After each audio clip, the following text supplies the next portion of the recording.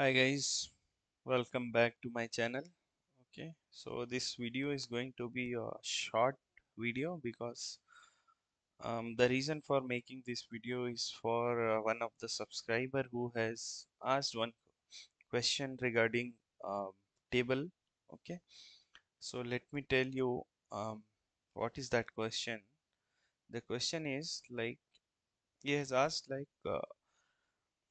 in fact he has got this question in one of the interview where interviewer has asked, suppose we have one table where we have only one column.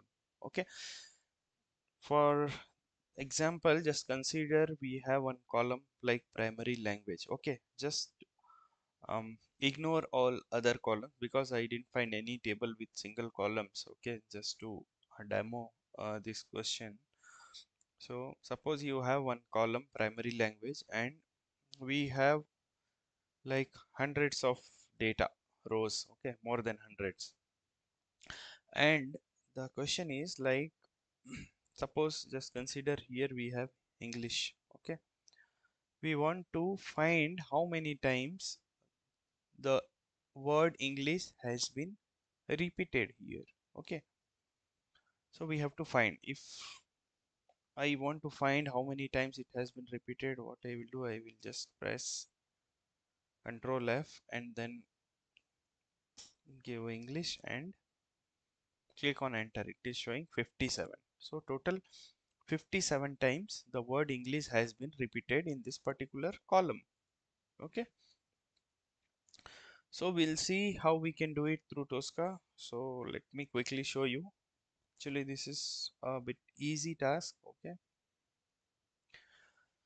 so in one of my video I have already captured this web table. Okay, like this one I think. Yeah, this is the table which I use to show some other example. So we'll see, will you use the same table? Okay, we'll use the same table and we'll get the scenario.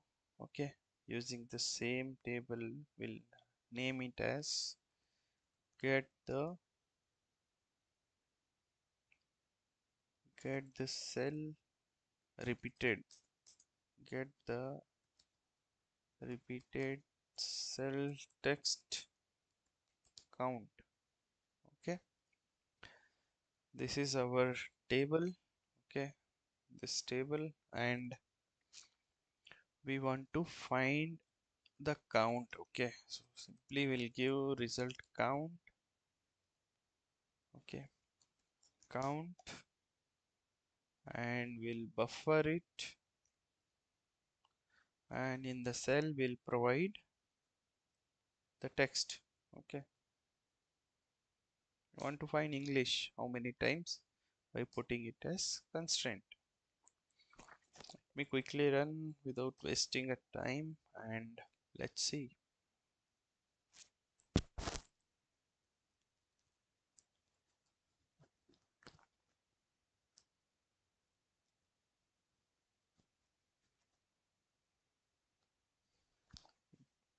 So test case is passed. Let's see, we should get 57. Buffer with name count has been set to 57, which was expected. Okay, but let me show you one more thing. Let me change here also.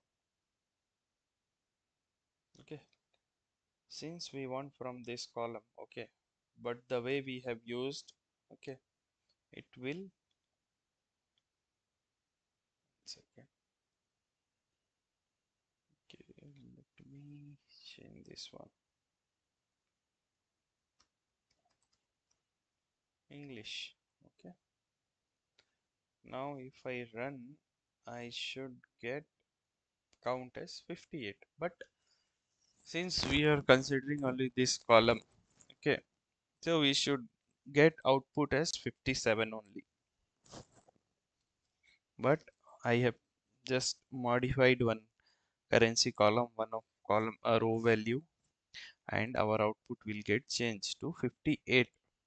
Okay, so what I wanted to tell after why I change this, because suppose if you might get some scenario where a interviewer might ask to get me the count of suppose word, one word, okay, one cell text, okay, which is repeated in whole table, not only to particular column. Okay, if it is for particular column means directly you will select the column. Primary language is my column name, so you will select column name, so it will give result based on this column name. But if you don't provide any value here, it will give result based on the whole table. For that difference I just modified and I showed you. So if you want for some particular column, you can give the column name directly and give the text, which text we want to count, and put it as constraint. But if the question, if he tweaks the question and asks from the whole table I want, then don't give anything, don't give any column, just keep as it is, like cell, and then give the expected cell text, okay, and put it as constraint, and it will give the count. Okay, and let me just, sorry, let me just run this.